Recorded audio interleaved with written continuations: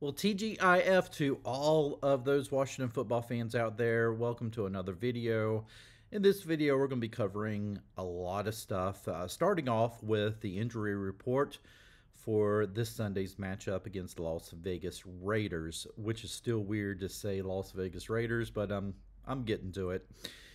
Anyway, or I'm getting used to it, I should say. Let's hop into the injury report. Now, we did hear yesterday that Benjamin St-Juste is going to be on injured reserve, so he's pretty much going to be locked away for the rest of the season, saved for another time. I thought that he did okay this season. I mean, yeah, he got burnt a few times, but, you know, him being a rookie, learning the speed of the NFL, you kind of give him a pass on that. I thought he played pretty well. He played hard, and I think that the only direction he's going to go is up. So I do have some high hopes for Benjamin St-Juste. I think we have a good one with him. I can't wait to see how he plays in 2022. But not to worry. Right now we seem to have the hot hand with Fuller and oh man, I get on camera and my mind goes blank. Darryl Roberts. So I think with those guys in there, we're playing the hot hand. We're seeing how things goes, and so far, things have been okay. You know, we still get burnt a lot of times with William Jackson. I think he's still learning whatever it is he needs to learn. So, all that being said, Benjamin St-Juste going to save him for 2022. But getting along with it, we have Landon Collins, who did not practice this week. I'm not sure if he's going to play on Sunday or not. We do need him. I tell you what, Landon Collins, since he has agreed to move to more of a linebacker position, he has played lights out. I mean, he has played on a Pro Bowl level, and we all knew it. I mean, all of us fans were calling for him to be moved up, and it's worked. So, you know, sometimes us fans kind of know a little bit of what we're talking about, but, you know, we may not have him Sunday. That's going to be a big void that we're going to have to fill because Landon Collins, the position he's playing right now, has really helped us out a bit. So we're going to have to kind of, you know, take inventory of that, keep a close eye on Collins, see what happens. I don't expect him to play on Sunday. Taylor Larson turning the corner maybe with that knee injury. He didn't practice on Wednesday, but he did have some limited practice on Thursday, so maybe there's a little bit of hope there. J.D. McKissick suffering from a concussion. He says he's fine, but he's not practicing this week. Don't know if we're going to have him for Sunday. I would just assume we're probably not. We're probably going to see Smallwood in there, along with of course, Antonio Gibson and Jarrett Patterson. I suspect we will see more Jarrett Patterson than anything else. So that's probably going to be what we're going to wind up seeing on Sunday. Wes Schweitzer, ankle injury, did not practice this week. Gibson has had limited practice as always. He'll be fine. Curtis Samuel, limited practice. He's going to play, obviously. Brandon Sheriff, limited practice with the knee. Ricky Seals-Jones had limited practice this week. Would love to get Ricky Seals-Jones back to help Logan Thomas and to strengthen that tight end position. We could certainly use both of those guys in there. And, of course, Logan Thomas continues to have limited practice as he is working himself back to 100% from that hamstring injury. Eric Flowers did not practice on Thursday.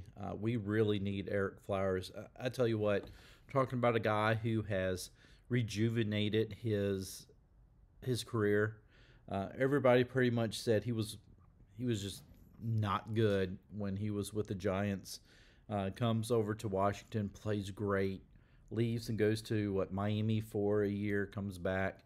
I'm so glad we have Flowers back, man. Flowers has just been a godsend for us on that offensive line, so we really need him back there and healthy. Now for the Las Vegas Raiders, Carl Nassib He did not practice this week as knee injury.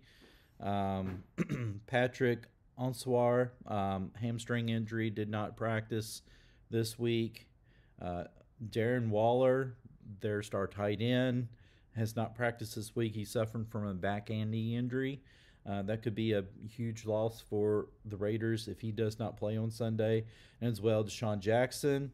Deshaun Jackson did not practice this week. He is suffering from, well, actually, I'm sorry, he did have limited practice on Wednesday, did not practice on Thursday. So, not sure about Deshaun Jackson if he's going to play. We all know that Jackson has an injury history. He never plays all 16 games for anybody.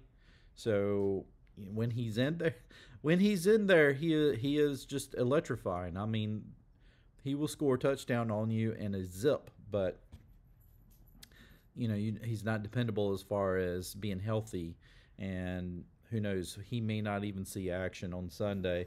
Would be better for us certainly if he doesn't, because our secondary seems to get burnt at least once or twice every game, and I would fully expect Deshaun Jackson to burn us at least once. So not having him would be an uptick for us. The rest of their guys pretty much had full practice, except for Josh Jacobs, Nick Kawa. I can't even pronounce his last name. And Keyshawn Nixon. So those guys limited rest on them are full practice. So both of us are certainly dealing with some injuries, and we will continue to see how that develops. My hope is that we will have our guys healthy, of course, as healthy as we possibly can on that offensive line. Our offensive line coach has done an excellent job. I mean, he's worked with guys who are like, basically third stringers, and these guys have performed absolutely, just above and beyond. And there's nothing more else to say on that. Honestly, I have not seen such a great job at the offensive line in a while. I know that we spoke highly of Bill Callahan when he was here and the wonders that he did with our offensive line. I thought he had a little bit more talent at the offensive line than what we probably have now. And honestly, this guy, I know this is going to sound a little sacred, but he is working wonders like our beloved Bugs did. Bugs. Golly, I am messing this video up today. Our Joe Bugle, how he just took a bunch of no-names and turned them into the Hogs back in the 80s. Right now, our offensive line, it's like we have nothing to worry about, it seems like. Knock on wood. It's been next man up mentality, and they all have performed well. Ismail will probably wind up being our center for the rest of the season, possibly. So, right now, if it's working, let's just keep going at it. If someone gets hurt, next man up, right? Finally, the stuff about Robert Griffin III, I want to circle back on that. Robert, of course, as I said in the last video, is coming out with a book. It's coming out in August. It's going to be like a tell-all book about all of the stuff that he survived in Washington. And, certainly at first glance, a lot of us fans are like, okay, this is nothing more than just Robert having saltiness about him and wanting to rain on Washington's parade right now that they're kind of riding a high, and they're going through all these changes and trying their best to shed the reputation that this franchise has gotten in the last few years, thanks to Bruce Allen and Dan Snyder. And suddenly Robert Griffin III comes out with his book, and then we're all like, oh, great, Mr. Salty coming back. But now, of course, as we learn a little bit more into it, he's talking about sexual harassment. He's talking about sexual harassment directed toward himself. And now it's going to make you think. Okay, this is a little bit different now, and I don't treat sexual harassment lightly. You know, whether if it's a woman or a man, either way, nobody should be sexually harassed. And I know that I kind of probably had some sharply sharply edged words to Griffin in my last video, but I will say I definitely support him if he wants to come out and speak out on any sexual harassment that he has received in Washington. You know, whatever you think about Robert Griffin III, I do like the guy. I do. I think there's some definitely there's some skeletons in his closet that he has to deal with. Obviously, his personal life with his ex-wife and current wife and all that stuff. So, none of that's necessarily our business. But, when it comes to sexual harassment, that is an issue. And so, certainly that is something that if he wants to tell a story on that, he should tell his story. Now, I think also I wish that he would have came forward a lot earlier. Maybe it would have helped some of those other ladies who have not been able to tell their story. I'm still confused as to why this is not coming out till August. Maybe as things progress, as time goes on, we will start to see why it's being delayed, for so long. But maybe there's a gag order or something that is lifted before that point, and so he's going to release the book right after the gag order. I don't know, but all I know is, being selfishly as a fan who would love to see change in ownership. If it's the silver bullet that happened to, kick Daniel Snyder to the curb, force him to sell the team, hey, I'm for it. And I would probably appreciate Robert Griffin III for coming forth and bringing that to us. But at the same time, it does seem kind of salty. But I'm willing to give him the benefit of the doubt. I probably still won't buy the book. I just, at some point, you have to move on from the negativity. And, if this is going to be a team that is your favorite team, my favorite team, and we're going to support them, at some point, you just have to say, whatever happened in the past, let's put it in the past. Let's focus on the future. There's new people here now. There's new players. There's new coaches. There's new people in the front office. I think Jason Wright is doing a great job as president. So there's a bunch of new stuff in Washington, and at some point we have to focus on realizing, okay, let's see what we have now. What we had in the past was toxic. Hopefully we've gotten rid of all of that toxicity. Now it's time for us to focus on what's going to happen in the future. And hopefully what's going to happen in the future is more winning on the field. So hopefully we will see that this Sunday against the Raiders. The Raiders' defense they're ranked dead last in several categories. So this is a chance for Washington to continue on. If I would say, key points to the game, I would definitely say key points to the game, keep doing what you're doing. Keep establishing that run early. Pound them with the running game. Pound them with Antonio Gibson. If we're not going to have J.D. McKissick, then, pound them with Jarrett Patterson. Pound them with Smallwood if he comes in. Just make sure that nobody fumbles the football. That's the biggest thing. We got to keep better control of the ball. We got to make sure that we don't do any fumbles, interceptions, anything like that. For Taylor Heineke, again, it's kind of a continuation. He's playing smart football. Take what they give you. Take your shots when it's appropriate. Don't force it. Take off, running when you need to. He's doing all of that stuff. He's playing smart football.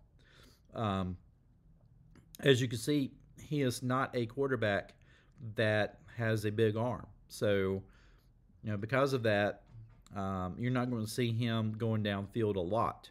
But he's a perfect quarterback for a methodical offense that's going to work its way downfield and wear you down as defense. And so he's perfectly fine there.